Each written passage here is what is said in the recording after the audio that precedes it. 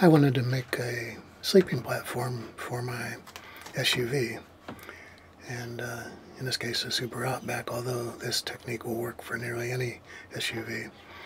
I didn't want to use any screws or bolts.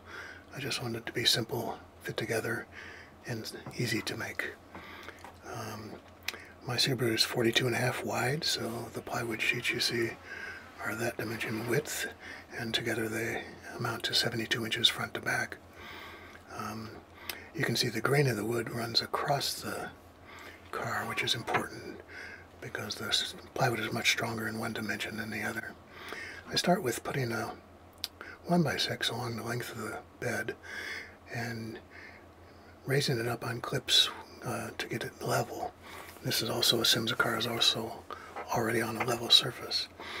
And in my case, I can see there's a 4.5 inch difference between the front and the rear of the board.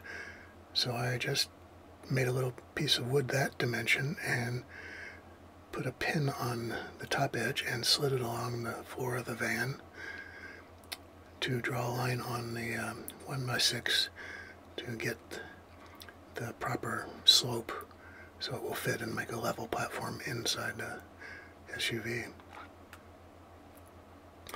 Then it was a little bit of work with a bandsaw, or you could use a jigsaw, whatever, to cut the slopes on both sides.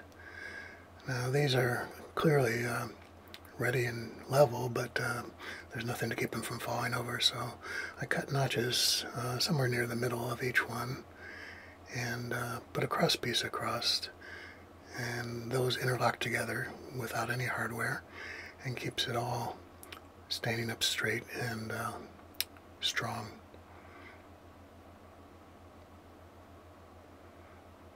There you can see a diagram of the notch that I cut. I used a bandsaw, but a saber saw or jigsaw would work very well. Here's a completed setup, again 72 inches from front to rear.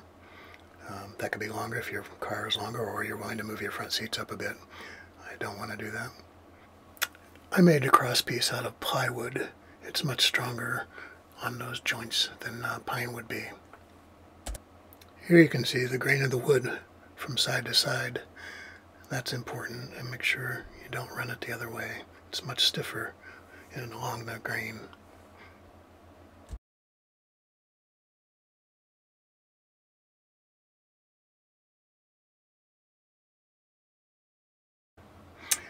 This little movie shows how quickly you can put this into the car and take it out again. First, putting long pieces in. I had some leftover webbing that I glued to the top just to minimize scratching, but certainly not necessary. Here I'm fitting the notches together and sliding the whole thing into position.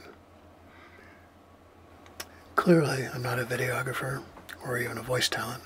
I am a professional woodworker over these past 50 years. If you want to see my more refined work, check me out at woodentoy.com. WODENTOY.com. Hope you enjoy this. Thanks.